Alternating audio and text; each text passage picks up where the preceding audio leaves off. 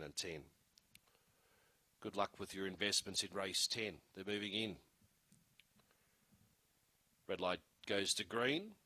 Lures in motion. They're ready to jump here. Race 10. Ready. Racing. Cardo to the inside, fast away. Ice Cream Lady showed good speed. Sloan the Crow and out wide. A Dubbo. King Kerry's back near the end and funny enough whipped him in. Mad Tussle up front early. Cardo 2 just, but now Sloan the Crow takes over. Sloan the Crow by 2. Cardo 2 to second. Dubbo to third. Ice Cream Lady to fourth. Around the corner. It's all Sloan the Crow. Sloan the Crow wins easily by about 3 or 4. Second over the line will be Cardo 2, probably just in front of King Kerry. Further back in the field then came Dubbo. Ice Cream Lady, if I hadn't already got it, and funny enough, was back towards the tail at around 23 and 60. Sloan the Crow, number 5. 550. Got into 480 fixed price with Tab.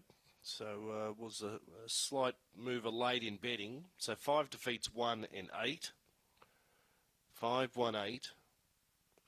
7 is officially for Dubbo. 5, 1, 8 and 7. 5, 1, 8, 7 after the 10th event here at Mt-Gambier.